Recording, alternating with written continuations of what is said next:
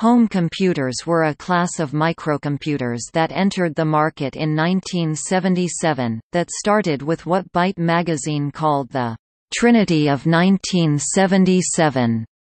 The Apple II, the TRS-80 Model I, and the Commodore PET, and which became common during the 1980s. They were marketed to consumers as affordable and accessible computers that, for the first time, were intended for the use of a single non-technical user.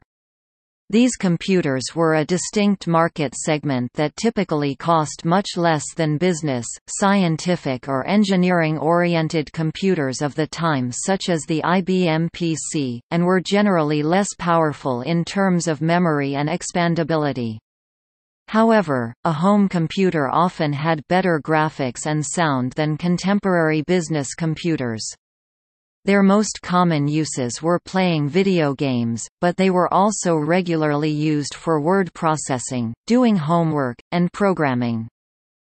Home computers were usually not electronic kits. Home computers were sold already manufactured in stylish metal or plastic enclosures. There were, however, commercial kits like the Sinclair ZX80 which were both home and home-built computers since the purchaser could assemble the unit from a kit. Advertisements in the popular press for early home computers were rife with possibilities for their practical use in the home, from cataloging recipes to personal finance to home automation, but these were seldom realized in practice. For example, using a typical 1980s home computer as a home automation appliance would require the computer to be kept powered on at all times and dedicated to this task. Personal finance and database use required tedious data entry. By contrast, advertisements in the specialty computer press often simply listed specifications. If no packaged software was available for a particular application, the home computer user could program one, provided they had invested the requisite hours to learn computer programming, as well as the idiosyncrasies of their system. Since most systems shipped with the basic programming language included on the system ROM, it was easy for users to get started creating their own simple applications. Many users found programming to be a fun and rewarding experience, and an excellent introduction to the world of digital technology. The line between business and home computer market segments blurred or vanished completely once IBM PC compatibles became commonly used in the home, since now both categories of computers typically use the same processor architectures, peripherals, operating systems, and applications. Often the only difference may be the sales outlet through which they are purchased. Another change from the home computer era is that the once common endeavor of writing one's own software programs has almost vanished from home computer use.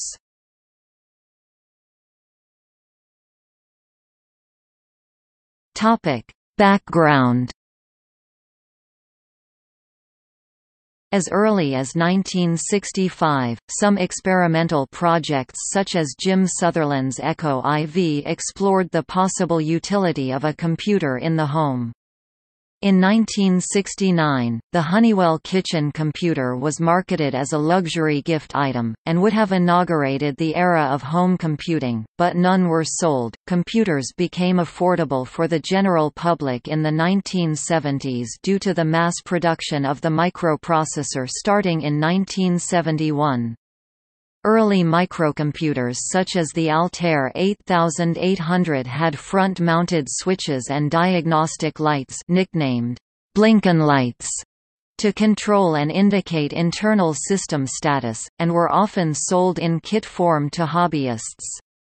These kits would contain an empty printed circuit board which the buyer would fill with the integrated circuits, other individual electronic components, wires and connectors, and then hand solder all the connections. While two early home computers, Sinclair ZX80 and Acorn Atom, could be bought either in kit form or assembled, most home computers were only sold pre-assembled.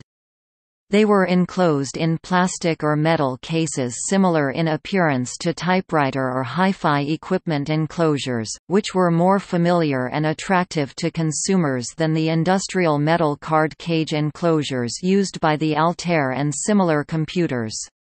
The keyboard, a feature lacking on the Altair, was usually built into the same case as the motherboard. Ports for plug-in peripheral devices such as a video display, cassette tape recorders, joysticks, and later disk drives were either built-in or available on expansion cards. Although the Apple II series had internal expansion slots, most other home computer models' expansion arrangements were through externally accessible expansion ports that also served as a place to plug in cartridge-based games. Usually the manufacturer would sell peripheral devices designed to be compatible with their computers as extra-cost accessories. Peripherals and software were not often interchangeable between different brands of home computer, or even between successive models of the same brand. To save the cost of a dedicated monitor, the home computer would often connect through an RF modulator to the family TV set, which served as both video display and sound system. By 1982, an estimated 621,000 home computers were in American households, at an average sales price of $530, equivalent to $1,376 in 2018. After the success of the Radio Shack TRS-80, the Commodore PET and the Apple II in 1977, almost every manufacturer of consumer electronics rushed to introduce a home computer. Large numbers of new machines of all types began to appear during the late 1970s and early 1980s. Mattel, Coleco, Texas Instruments and Timex, none of which had any previous connection to the computer industry, all had short-lived home computer lines in the early 1980s. Some home computers were more successful. The BBC Micro, Sinclair ZX Spectrum, Atari 800XL and Commodore 64 sold many units over several years and attracted third-party software development. Almost universally, home computers had a basic interpreter combined with a line editor in permanent read-only memory which one could use to type in basic programs and execute them immediately or save them to tape or disk. In direct mode, the basic interpreter was also used as the user interface, and given tasks such as loading, saving, managing, and running files. One exception was the Jupiter Ace, which had a fourth interpreter instead of BASIC. A built-in programming language was seen as a requirement for any computer of the era, and was the main feature setting home computers apart from video game consoles. Still, home computers competed in the same market as the consoles. A home computer was often seen as simply as a higher-end purchase than a console, adding abilities and productivity potential to what would still be mainly a gaming device. A common marketing tactic was to show a computer system and console playing games side by side, then emphasizing the computer's greater ability by showing it running user-created programs, education software, word processing, spreadsheet and other applications while the game console showed a blank screen or continued playing the same repetitive game. Another capability home computers had that game consoles of the time lacked was the ability to access remote services over telephone lines by adding a serial port interface, a modem, and communication software. Though it could be costly, it permitted the computer user to access services like CompuServe and private or corporate bulletin board systems to post or read messages, or to download or upload software. Some enthusiasts with computers equipped with large storage capacity and a dedicated phone line operated bulletin boards of their own. This capability anticipated the Internet by nearly 20 years. Some game consoles offered programming packs consisting of a version of BASIC in a ROM cartridge.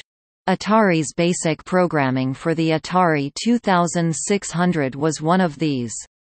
For the ColecoVision console, Coleco even announced an expansion module which would convert it into a full-fledged computer system.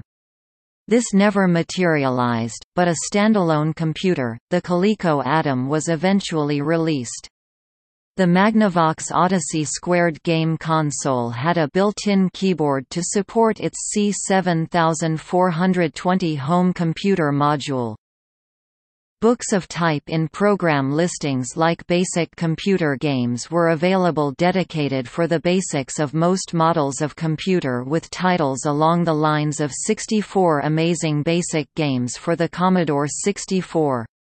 While most of the programs in these books were short and simple games or demos, some titles such as Compute's SpeedScript series, contained productivity software that rivaled commercial packages. To avoid the tedious process of typing in a program listing from a book, these books would sometimes include a mail-in offer from the author to obtain the programs on disc or cassette for a few dollars. Before the Internet, and before most computer owners had a modem, books were a popular and low-cost means of software distribution—one that had the advantage of incorporating its own documentation. These books also served a role in familiarizing new computer owners with the concepts of programming. Some titles added suggested modifications to the program listings for the user to carry out. Modifying software to be compatible with one's system or writing a utility program to fit one's needs was a skill every advanced computer owner was expected to have. During the peak years of the home computer market, scores of models were produced, usually as individual design projects with little or no thought given to compatibility between different manufacturers or even within product lines of the same manufacturer. Except for the Japanese MSX standard, the concept of a computer platform was still forming, with most companies considering rudimentary basic language and disk format compatibility sufficient to claim a model as compatible. Things were different in the business world, where cost-conscious small business owners had been using CP/M running on Z80-based computers from Osborne, Kaypro, Morrow Designs and a host of other manufacturers. For many of these businesses, the development of the microcomputer made computing and business software affordable where they had not been before. Introduced in August 1981, the IBM personal computer would eventually supplant CP/M as the standard platform used in business. This was largely due to the IBM name and the system's 16-bit open architecture, which expanded maximum memory tenfold, and also encouraged production of third-party clones. In the late 1970s, the 6502-based Apple II series had carved out a niche for itself in business, thanks to the industry's first killer app, VisiCalc, released in 1979. However, the Apple II would quickly be displaced for office use by IBM PC compatibles running Lotus 1, 2, 3. Apple Computer's 1980 Apple III was underwhelming, and although the 1984 release of the Apple Macintosh introduced the modern GUI to the market, it wasn't common until IBM-compatible computers adopted it. Throughout the 1980s, businesses large and small adopted the PC platform, leading, by the end of the decade, to sub-$1,000 IBM PC XT-class white box machines, usually built in Asia and sold by U.S. companies like PCs Limited.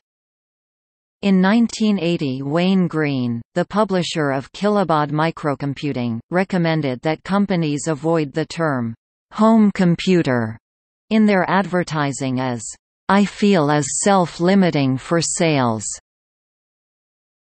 I prefer the term microcomputers, since it doesn't limit the uses of the equipment in the imagination of the prospective customers. With the exception of Tandy, most computer companies, even those with a majority of sales to home users, agreed, avoiding the term home computer because of its association with the image of, as Compute wrote, a low-powered, low-end machine primarily suited for playing games. Apple consistently avoided stating that it was a home computer company, and described the IIC as a serious computer for the serious home user. Despite competing against IBM's PCJR home computer. John Sculley denied that his company sold home computers, rather, he said, Apple sold computers for use in the home. In 1990 the company reportedly refused to support joysticks on its low-cost Macintosh LC and IISI computers to prevent customers from considering them as game machines. Although the Apple II and Atari computers are functionally similar, Atari's home-oriented marketing resulted in a game-heavy library with much less business software. By the late 1980s, many mass merchants sold video game consoles like the Nintendo Entertainment System, but no longer sold home computers. Toward the end of the 1980s, clones also became popular with non-corporate customers. Inexpensive, highly compatible clones succeeded where the PCJR had failed. Replacing the hobbyists who had made up the majority of the home computer market were, as Compute described them, people who want to take work home from the office now and then, play a game now and then, learn more about computers, and help educate their children. By 1986 industry experts predicted an MS-DOS Christmas, and the magazine stated that clones threatened Commodore, Atari, and Apple's domination of the home computer market, the declining cost of IBM compatibles on the one hand, and the greatly increased graphics, sound, and storage abilities of fourth-generation video game consoles such as the Sega Genesis and Super Nintendo Entertainment System on the other, combined to cause the market segment for home computers to vanish by the early 1990s in the U.S. In Europe, the home computer remained a distinct presence for a few years more, with the low-end models of the 16-bit Amiga and Atari ST families being the dominant players, but by the mid-1990s even the European market had dwindled.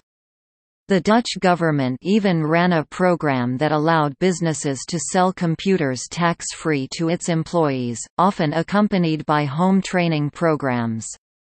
Naturally, these businesses chose to equip their employees with the same systems they themselves were using. Today a computer bought for home use anywhere will be very similar to those used in offices, made by the same manufacturers, with compatible peripherals, operating systems, and application software.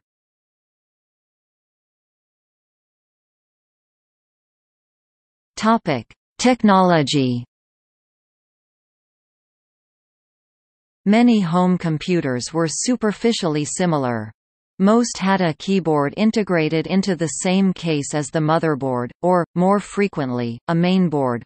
While the expandable home computers appeared from the very start, the Apple II offered as much as 7 expansion slots. As the whole segment was generally aimed downmarket, few offers were priced and/or positioned high enough to allow for such expandability. Some systems have only one expansion port, often realized in the form of cumbersome sidecar system, such as on the TI-99 quarters, or required finicky and unwieldy ribbon cables to connect the expansion modules. Sometimes they were equipped with a cheap membrane or chiclet keyboard in the early days, although full travel keyboards quickly became universal due to overwhelming consumer preference. Most systems could use an RF modulator to display 20 to 40 column text output on a home television. Indeed, the use of a television set as a display almost defines the pre-PC home computer. Although dedicated composite or green screen computer displays were available for this market segment and offered a sharper display. A monitor was often a later purchase made only after users had bought a floppy disk drive, printer, modem, and the other pieces of a full system. The reason for this was that while those TV monitors had difficulty displaying the clear and readable 80-column text that became the industry standard at the time, the only consumers who really needed that were the power users utilizing the machine for business purposes, while the average casual consumer would use the system for games only and was content with the lower resolution for which a TV worked fine. An important exception was the Radio Shack TRS-80, the first mass-marketed computer for home use, which included its own 64-column display monitor and full travel keyboard as standard features. This "peripherals sold separately" approach is another defining characteristic of the home computer era. A first-time computer buyer who brought a base C64 system home and hooked it up to their TV would find they needed to buy a disk drive. The Commodore 1541 was the only fully compatible model or dataset before they could make use of it as anything but a game machine or TV typewriter.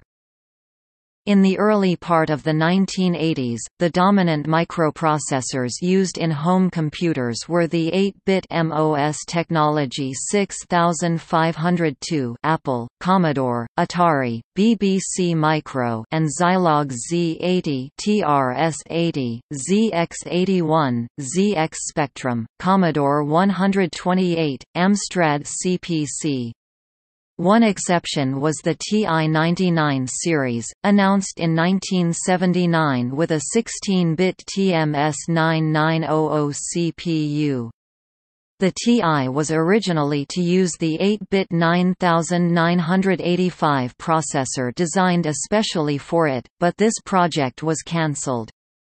However, the glue logic needed to retrofit the 16-bit CPU to an 8-bit 9985 system negated the advantages of the more powerful CPU.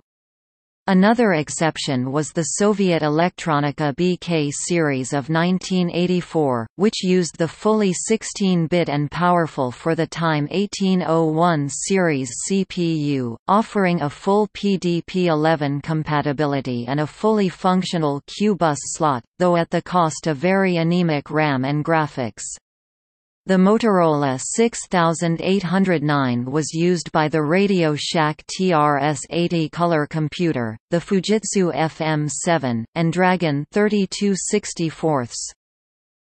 Processor clock rates were typically 1 to 2 MHz for 6502 and 6809 based CPUs and 2 to 4 MHz for Z80 based systems, yielding roughly equal performance, but this aspect was not emphasized by users or manufacturers, as the system's limited RAM capacity, graphics abilities and storage options had a more perceivable effect on performance than CPU speed.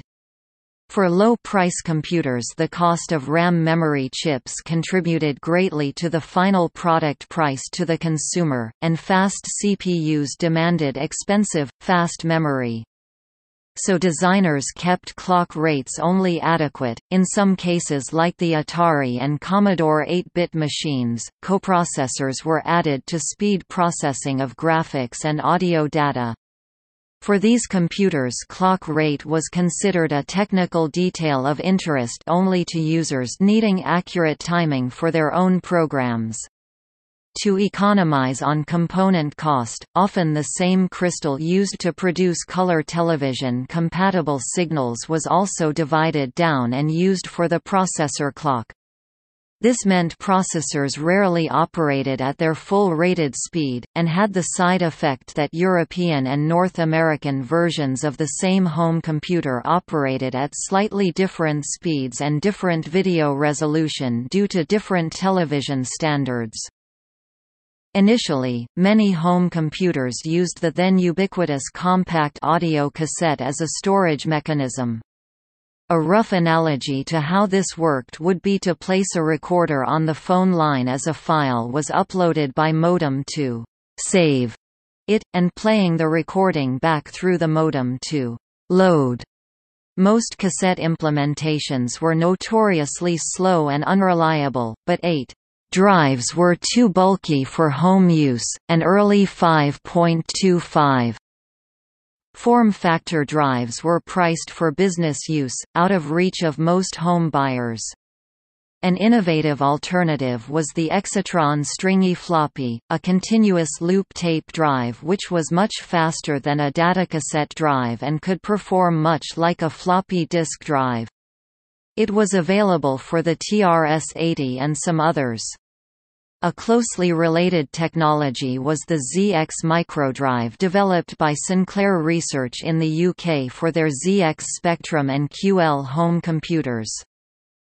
Eventually mass production of 5.25 drives resulted in lower prices, and after about 1984 they pushed cassette drives out of the U.S. home computer market. 5.25 floppy disk drives would remain standard until the end of the 8-bit era. Though external 3.5 drives were made available for home computer systems toward the latter part of the 1980s, almost all software sold for 8-bit home computers remained on 5.25. Disks, 3.5 drives were used for data storage. Standardization of disk formats was not common, sometimes even different models from the same manufacturer used different disk formats. Almost universally the floppy disk drives available for 8-bit home computers were housed in external cases with their own controller boards and power supplies contained within. Only the later, advanced 8-bit home computers housed their drives within the main unit. These included the TRS-80 Model 3, TRS-80 Model 4, Apple IIC, and Commodore 128D. The later 16-bit machines such as the Atari 1040 ST, not the 520 ST, the Commodore Amigas, and the Tandy 1000s did house floppy drives internally. At any rate, to expand any computer with additional floppy drives, external units would have to be plugged in. Toward the end of the home computer era, drives for a number of home computer models appeared offering disk format compatibility with the IBM PC. The disk drives sold with the Commodore 128, Amiga and Atari ST were all able to read and write PC disks, which themselves were undergoing the transition from 5.25 to 3.5 format at the time, though 5.25 drives remained common on PCs until the late 1990s, due to existence of the large software and data archives on 5-inch floppies. 5.25 drives were made available for the Saint, Amiga and Macintosh, otherwise 3.5 based systems with no other use for a 5.25 format. Hard drives were never popular on home computers, remaining an expensive, niche product mainly for BBS sysops and the few business users. Various copy protection schemes were developed for floppy disks, most were broken in short order. Many users would only tolerate copy protection for games, as wear and tear on disks was a significant issue in an entirely floppy-based system. The ability to make a working backup disk of vital application software was seen as important. Copy programs that advertised their ability to copy or even remove common protection schemes were a common category of utility software in this pre-DMCA era. In another defining characteristic of the home computer, instead of a command line, the basic interpreter served double duty as a user interface. Coupled to a character-based screen or line editor, BASIC's file management commands could be entered in direct mode. In contrast to modern computers, home computers most often had their operating system (OS) stored in ROM chips. This made startup times very fast, no more than a few seconds, but made OS upgrades difficult or impossible without buying a new unit. Usually only the most severe bugs were fixed by issuing new ROMs to replace the old ones at the user's cost. Also, the small size and limited scope of home computer operating systems, really little more than what today would be called a kernel, left little room for bugs to hide. Although modern operating systems include extensive programming libraries to ease development and promote standardization, home computer operating systems provided little support to application programs. Professionally written software often switched out the ROM-based OS anyway to free the address space it occupied and maximize RAM capacity. This gave the program full control of the hardware and allowed the programmer to optimize performance for a specific task. Games would often turn off unused I/O ports, as well as the interrupts that served them. As multitasking was never common on home computers, this practice went largely unnoticed by users. Most software even lacked an exit command, requiring a reboot to use the system for something else. In an enduring reflection of their early cassette-oriented nature, most home computers loaded their disk operating system (DOS) separately from the main OS. The DOS was only used for disk and file-related commands and was not required to perform other computing functions. One exception was Commodore DOS, which was not loaded into the computer's main memory at all. Commodore disk drives contained a 6502 processor and ran DOS from internal ROM. While this gave Commodore systems some advanced capabilities, a utility program could sideload a disk copy routine onto the drive and return control to the user while the drive copied the disk on its own. It also made Commodore drives more expensive and difficult to clone. Many home computers had a cartridge interface which accepted ROM-based software. This was also used for expansion or upgrades such as fast loaders.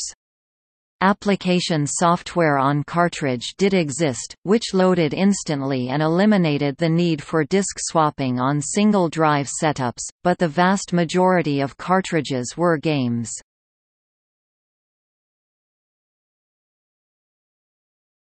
PCs at home.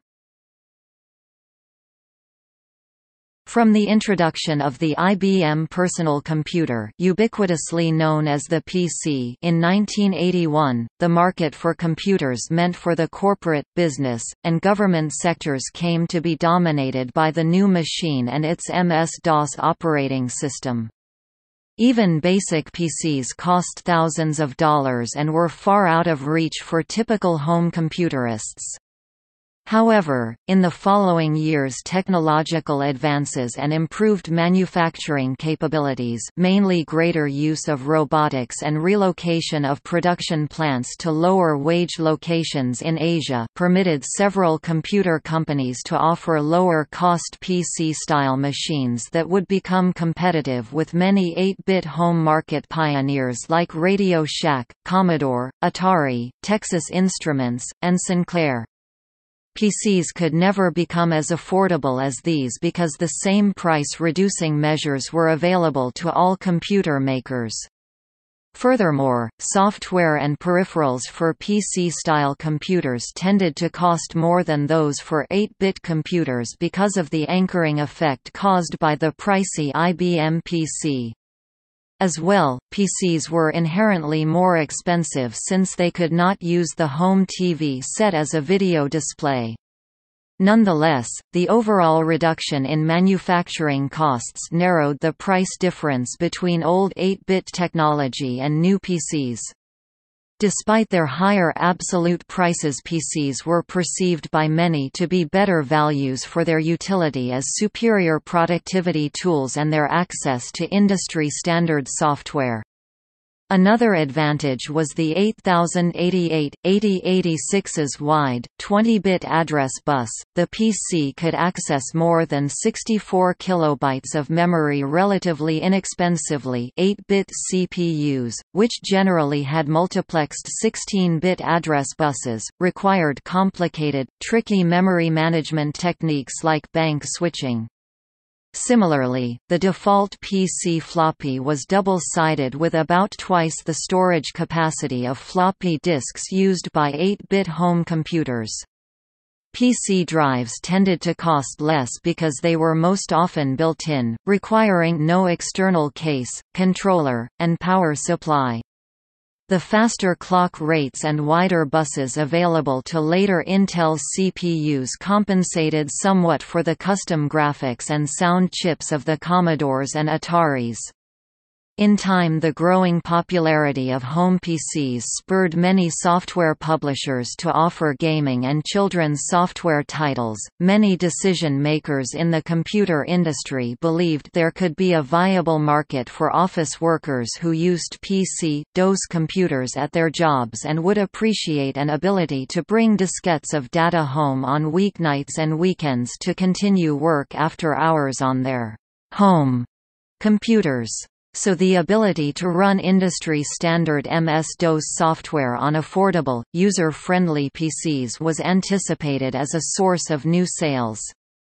Furthermore, many in the industry felt that MS-DOS would eventually, inevitably, it seemed, come to dominate the computer business entirely, and some manufacturers felt the need to offer individual customers PC-style products suitable for the home market. In early 1984, market colossus IBM produced the PC-JR as a PC-DOS-compatible machine aimed squarely at the home user. It proved a spectacular failure because IBM deliberately limited its capabilities and expansion possibilities in order to avoid cannibalizing sales of the profitable PC.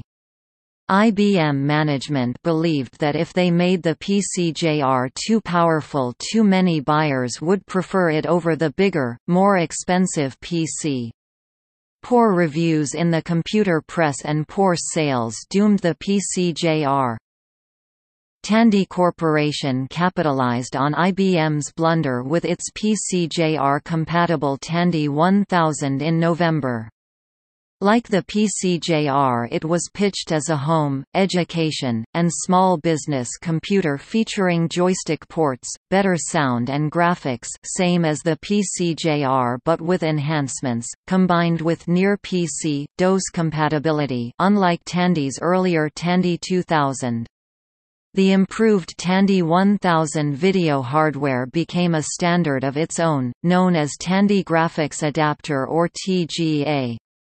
Later Tandy produced Tandy 1000 variants in form factors and price points even more suited to the home computer market, comprised particularly by the Tandy 1000X and HX models, later supplanted by the 1000RL, which came in cases resembling the original Apple II's, CPU, keyboard, expansion slots, and power supply in a slimline cabinet but also included floppy disk drives.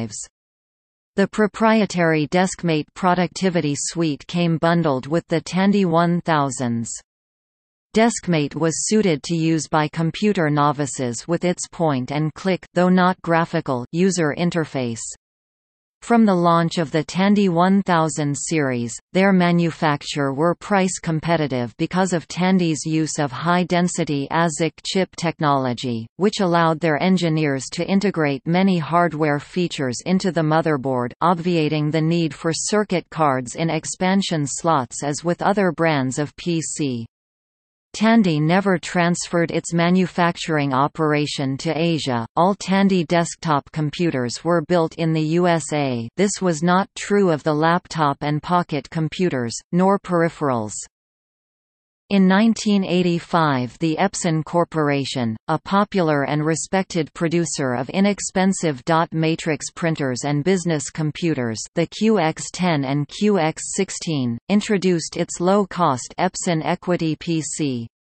Its designers took minor shortcuts such as few expansion slots and a lack of a socket for an 8087 math chip, but Epson did bundle some utility programs that offered decent turnkey functionality for novice users. While not a high performer, the Equity was a reliable and compatible design for half the price of a similarly configured IBM PC. Epson often promoted sales by bundling one of their printers with it at cost. The Equity I sold well enough to warrant the furtherance of the Equity line with the follow-on Equity 2 and Equity 3. In 1986, UK home computer maker Amstrad began producing their PC 1512 PC compatible for sale in the UK. Later they would market the machine in the USA as the PC 6400. In June 1987 an improved model was produced as the PC 1640. These machines had fast 8086 CPUs, enhanced CGA graphics, and were feature-laden for their modest prices. They had joystick adapters built into their keyboards and shipped with a licensed version of the Digital Research's GEM, a GUI for the MS-DOS operating system. They became marginal successes in the home market. In 1987, longtime small computer maker Zenith introduced a low-cost PC they called the Easy PC. This was positioned as an appliance computer much like the original Apple Macintosh, turnkey startup, built-in monochrome video monitor, and lacking expansion slots requiring proprietary add-ons available only from Zenith, but instead with the traditional MS-DOS command line interface. The Easy PC used a Turbo NEC V40 CPU uprated 8088 which was rather slow for its time, but the video monitor did feature 400-pixel vertical resolution. This unique computer failed for the same reasons as did IBM's PCJR, poor performance and expandability, and a price too high for the home market. Another company that offered low-cost PCs for home use was Leading Edge with their Model M and Model D computers. These were configured like full-featured business PCs yet still could compete in the home market on price because Leading Edge had access to low-cost hardware from their Asian manufacturing partners Mitsubishi with the Model M and Daewoo with the Model D. The LEWP was bundled with the Model D. It was favorably reviewed by the computer press and sold very well. By the mid-80s, the market for inexpensive PCs for use in the home market was expanding at a rate such that the two leaders in the USA, Commodore and Atari, themselves felt compelled to enter the market with their own lines. They were only marginally successful compared to other companies that made only PCs. Still later prices of white box PC clone computers by various manufacturers became competitive with the higher-end home computers. See below. Throughout the 1980s, costs and prices continued to be driven down by advanced circuit design and manufacturing, multifunction expansion cards, shareware applications such as PC Talk, PC Write, and PC File, greater hardware reliability, and more user-friendly software that demanded less customer support services. The increasing availability of faster processor and memory chips, inexpensive EGA and VGA video cards, sound cards, and joystick adapters also bolstered the viability of PC/DOS computers as alternatives to specially made computers and game consoles for the home.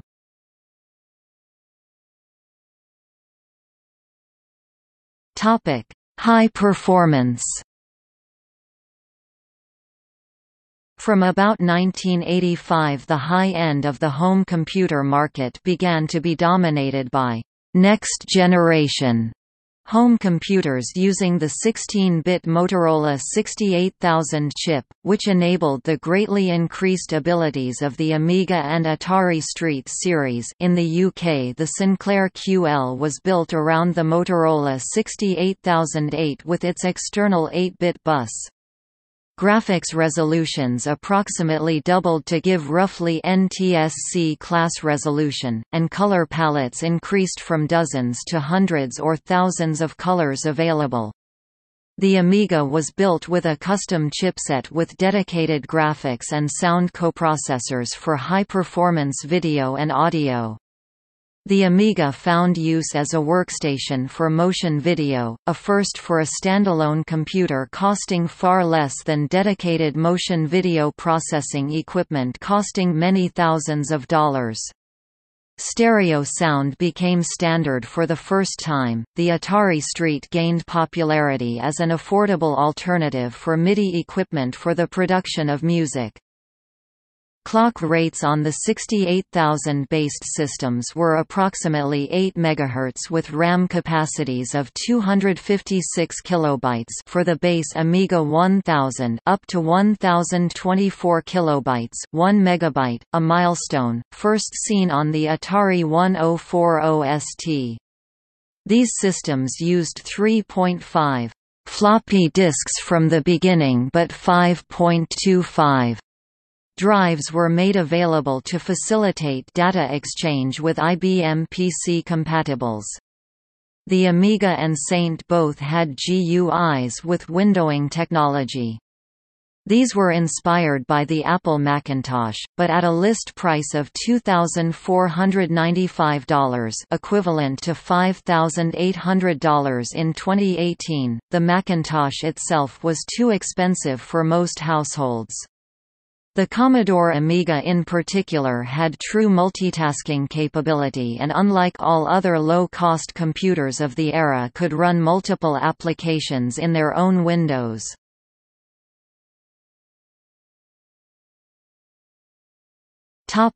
MSX.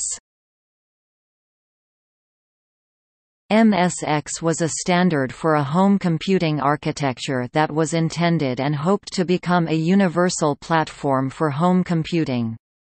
It was conceived, engineered and marketed by Microsoft Japan with ASCII Corporation.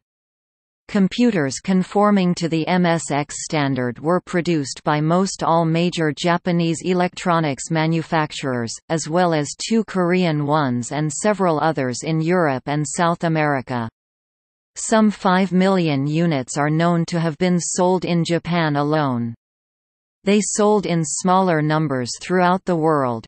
Due to the «price wars» being waged in the USA home computer market during the 1983–85 period, MSX computers were never marketed to any great extent in the USA.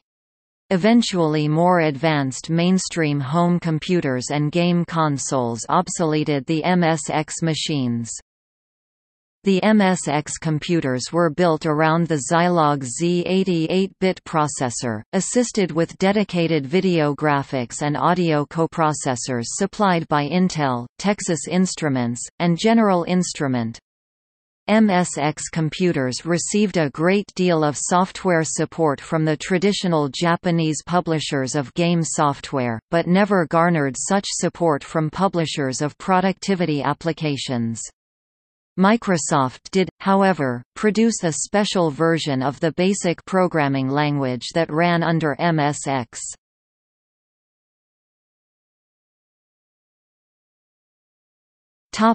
Radio frequency interference. After the first wave of game consoles and computers landed in American homes, the United States Federal Communications Commission (FCC) began receiving complaints of electromagnetic interference to television reception. By 1979 the FCC demanded that home computer makers submit samples for radio frequency interference testing. It was found that first-generation Home computers emitted too much radio frequency noise for household use. The Atari 400 and 800 were designed with heavy RF shielding to meet the new requirements. Between 1980 and 1982, regulations governing RF emittance from home computers were phased in. Some companies appealed to the FCC to waive the requirements for home computers, while others, with compliant designs, objected to the waiver. Eventually, techniques to suppress interference became standardized.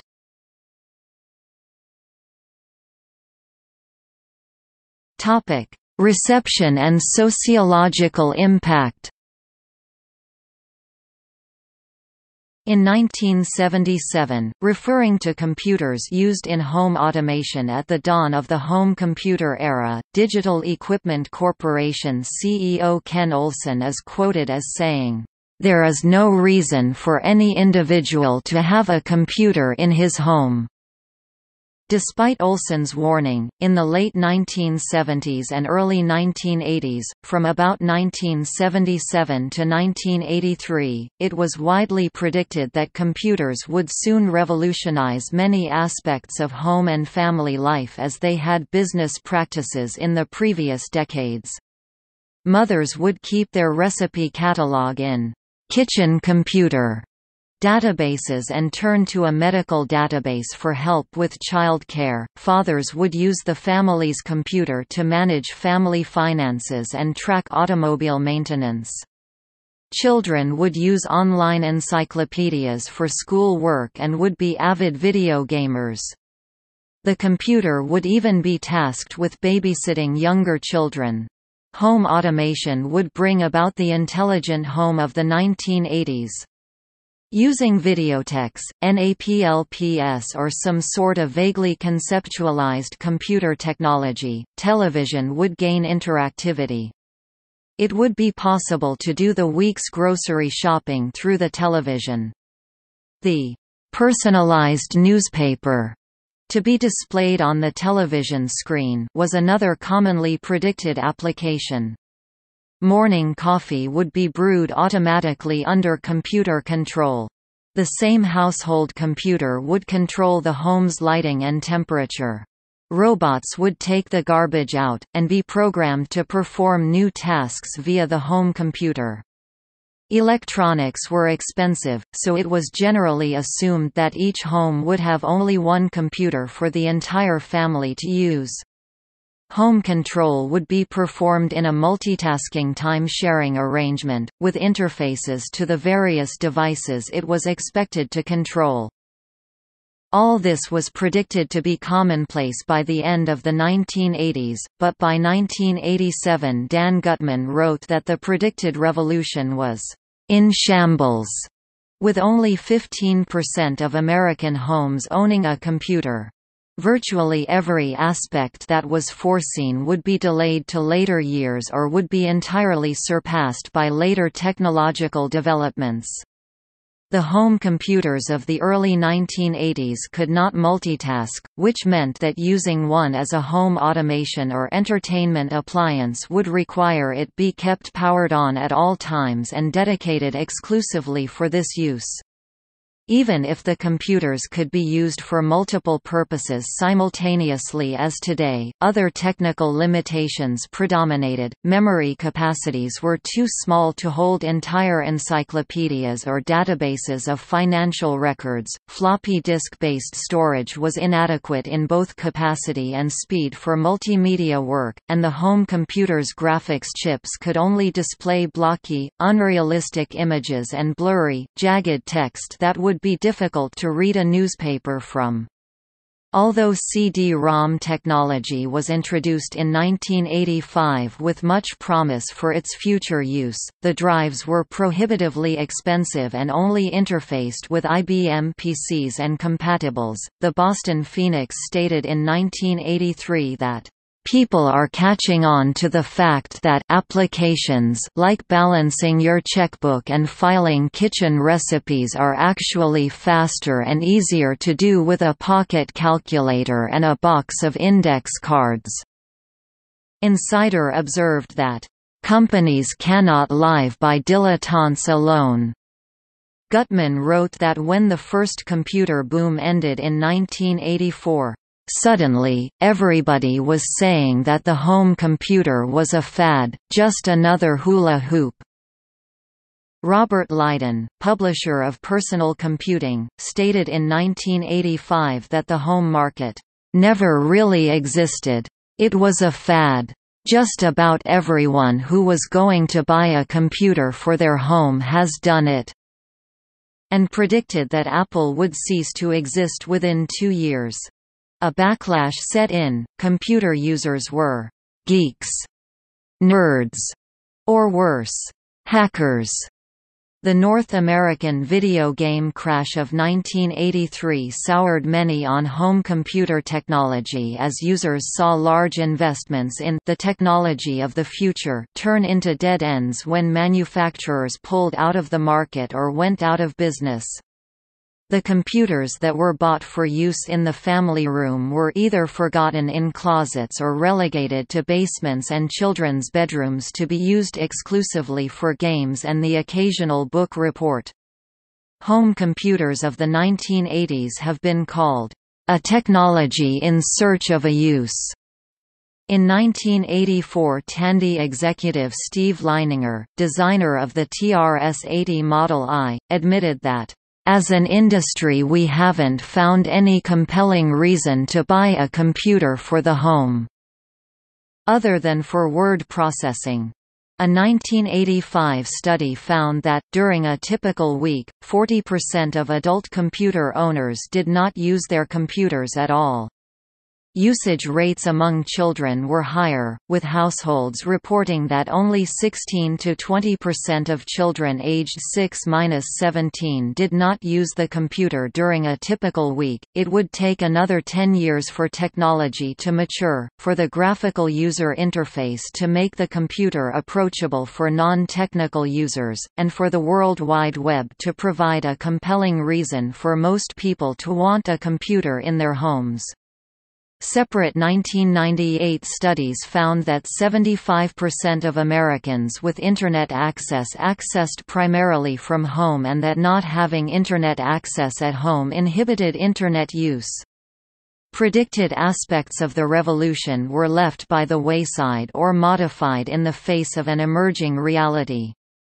The cost of electronics dropped precipitously, and today many families have a computer for each family member, or a laptop for mom's active lifestyle, a desktop for dad with the kids sharing a computer.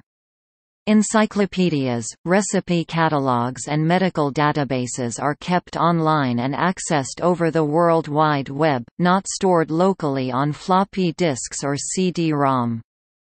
TV has yet to gain substantial interactivity. Instead, the web has evolved alongside television, giving rise to the second screen concept.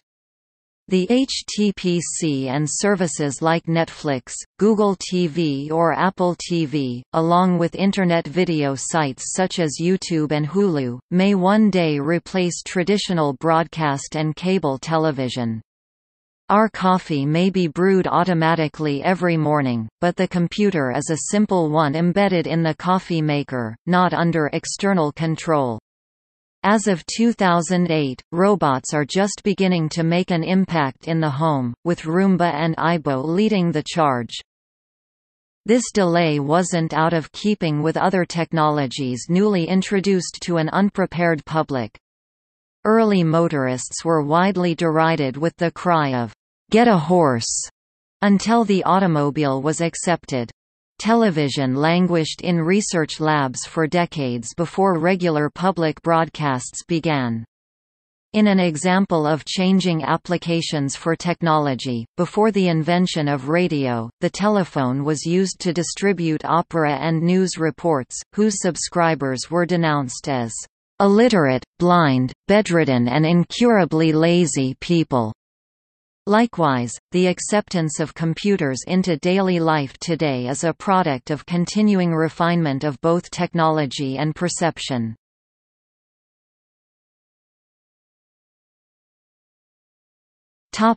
Use in the 21st century. Retrocomputing is the use of vintage hardware, possibly performing modern tasks such as surfing the web and email. As programming techniques evolved and these systems were well understood after decades of use, it became possible to write software giving home computers capabilities undreamed of by their designers. The Contiki OS implements a GUI and TCP/IP stack on the Apple II, Commodore 8-bit and Atari ST 16-bit platforms, allowing these home computers to function as both Internet clients and servers. The Commodore 64 has been repackaged as the C1 and C64 Direct-to-TV, both designed by Jerry Ellsworth with modern enhancements. Throughout the 1990s and first decade of the 21st century, many home computer systems were available inexpensively at garage sales and on eBay. Many enthusiasts started to collect home computers, with older and rarer systems being much sought after. Sometimes the collections turned into a virtual museum presented on websites, as their often inexpensively manufactured hardware ages and the supply of replacement parts dwindles. It has become popular among enthusiasts to emulate these machines, recreating their software environments on modern computers.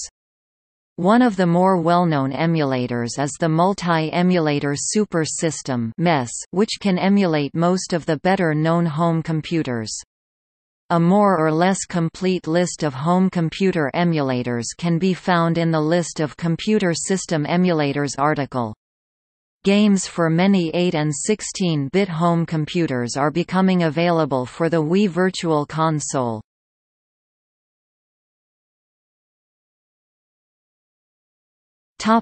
Notable home computers. The timeline below describes many of the most popular or significant home computers of the late 1970s and of the 1980s. The most popular home computers in the USA up to 1985 were, the TRS-80 1977, various models of the Apple II family first introduced in 1977, the Atari 400-800s 1979 along with its follow-up models the 800XL and 130XE, and the Commodore VIC-20 1980 and the Commodore 64 1982. The Victoria was the first computer of any type to sell over 1 million units, and the 64 is still the highest-selling single model of personal computer ever, with over 17 million produced before production stopped in 1994, a 12-year run with only minor changes. At one point in 1983, Commodore was selling as many 64s as the rest of the industry's computers combined. The British market was different, as relatively high prices and lower disposable incomes reduced the appeal of most American products. New Scientist stated in 1977 that the price of an American kit in dollars rapidly translates into the same figure in pounds sterling by the time it has reached the shores of Britain.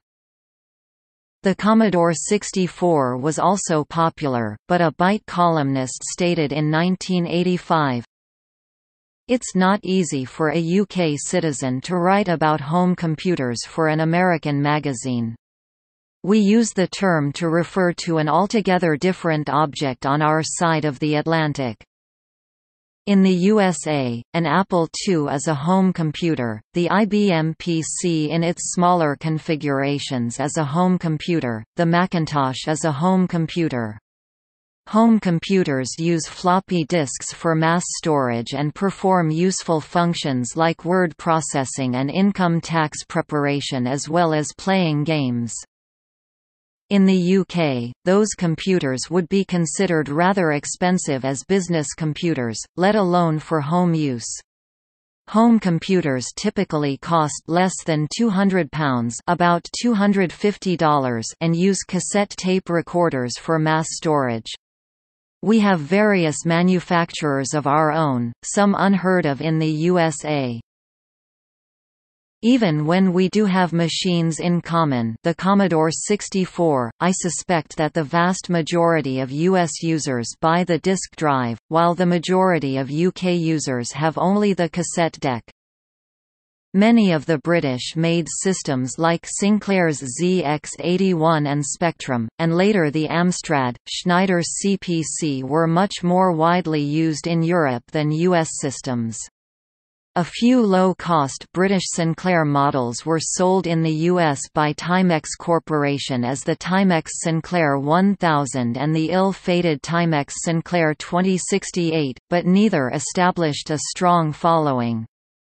The only transatlantic success was the Commodore 64, which competed favorably price-wise with the British systems, and was the most popular system in Europe as in the USA until the introduction of the IBM PC in 1981. Computers such as the Apple II and TRS-80 also found considerable use in office work.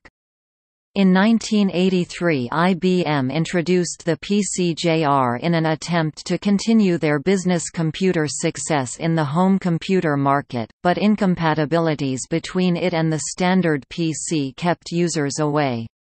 Assisted by a large public domain software library and promotional offers from Commodore, the PET had a sizable presence in the North American education market until that segment was largely ceded to the Apple II as Commodore focused on the C64's success in the mass retail market.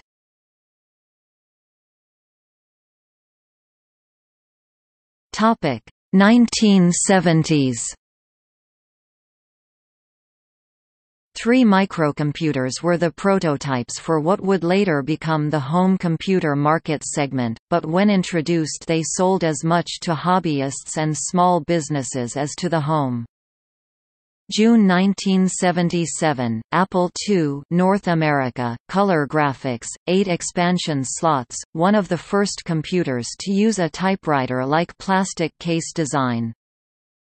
August 1977, Tandy Radio Shack TRS-80 N.M. first home computer for less than $600, used a dedicated monitor for U.S. Federal Communications Commission (FCC) rules compliance.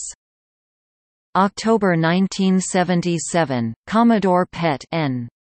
first all-in-one computer, keyboard, screen, tape storage built into stamped sheet metal enclosure. The following computers also introduced significant advancements to the home computer segment. 1979, TI-99 quarters, first home computer with a 16-bit processor and first to add sprite graphics. 1979, Atari 400/800 N.M. first computer with custom chip set and programmable video chip and built-in audio output. 1980s. 1980, Commodore VIC-20 N.M. under $300, first computer of any kind to pass 1 million sold. 1980, TRS-80 color computer N.M. Motorola 6809, optional OS/9 multi-user multitasking. July 1980, TRS-80 Model 3 N.M. essentially a TRS-80 Model I repackaged in an all-in-one cabinet, to comply with FCC regulations for radio frequency interference, to eliminate cable clutter, and use only one electrical outlet. Some enhancements like extended character set, repeating keys, and real-time clock. June 1981, Texas Instruments TI-99, 4A, based on the less successful TI-99 quarters. 1981, Sinclair ZX81 Europe, £49.95 in kit form, £69.95 pre-built, released as Timex Sinclair 1000 in US in 1982. 1981, BBC Micro Europe, premier educational computer in the UK for a decade, advanced BBC Basic with integrated 6502 machine code assembler, featured a large amount of I/O ports, approximately 1.5 million sold. April 1982, Sinclair ZX Spectrum Europe, best-selling British home computer, catalyzed the UK software industry, widely cloned by the Soviet Union.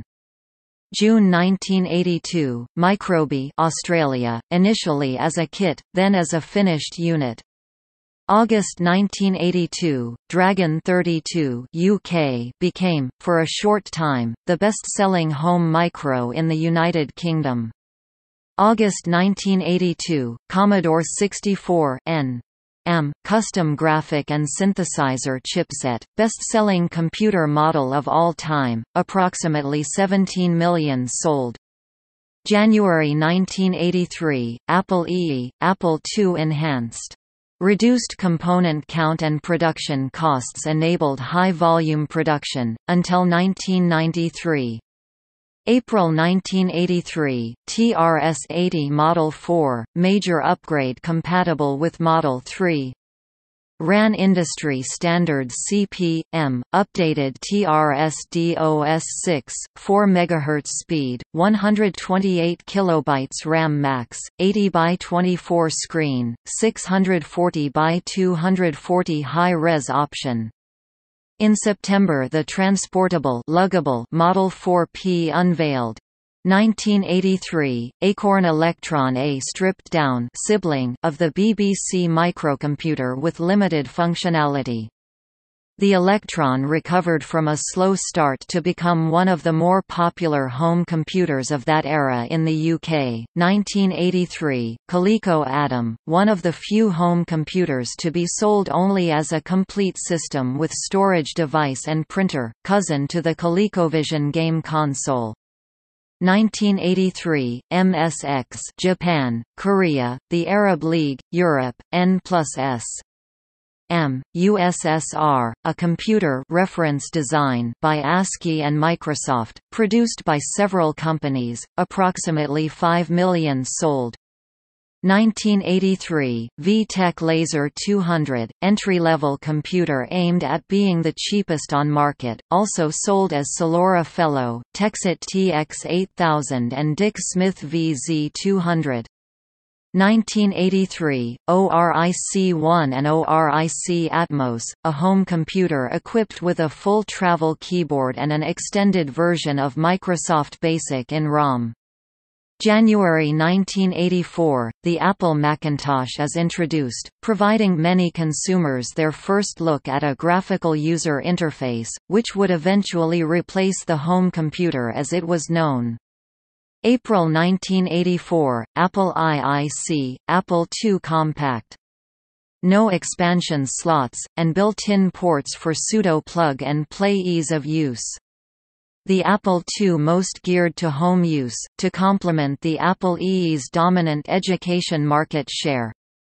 1984, Tiki 100 Norway, Zilog Z80-based home, educational computer made by Tiki Data. 1984, Amstrad, Schneider, CPC, PCW ranges Europe, British standard before IBM PC, German sales next to C64, 1985, TRS-80 Model 4D, updated Model 4 with double-sided drives and DeskMate productivity suite.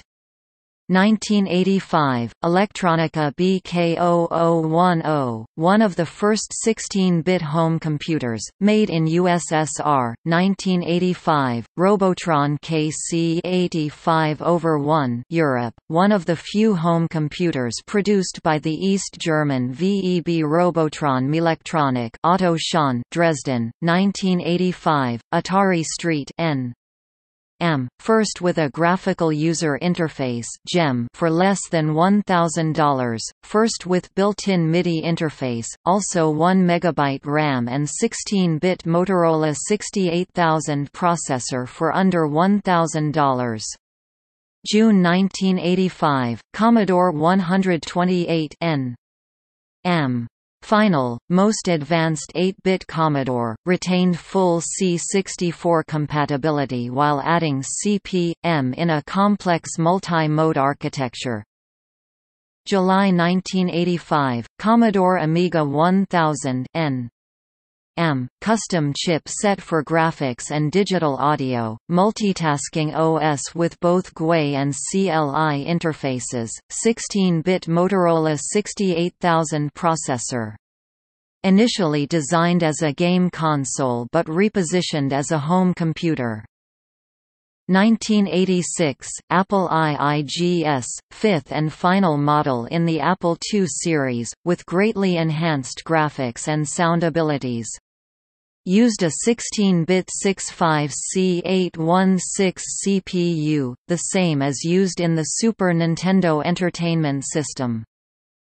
June 1987, Acorn Archimedes Europe, launched with an 8 MHz 32-bit ARM2 microprocessor, with between 512 kilobytes and 4 megabytes of RAM, and an optional 20 or 40 megabytes hard drive. October 1987, Commodore Amiga 500 N.M. Amiga 1000 repackaged into a C64-like housing with keyboard and motherboard in the same enclosure, along with a 3.5 floppy disk drive. Introduced at the same time as the more expandable Amiga 2000. 1989, SAM Coupe Europe, based on 6 MHz Z80 microprocessor, marketed as a logical upgrade from the Sinclair ZX Spectrum.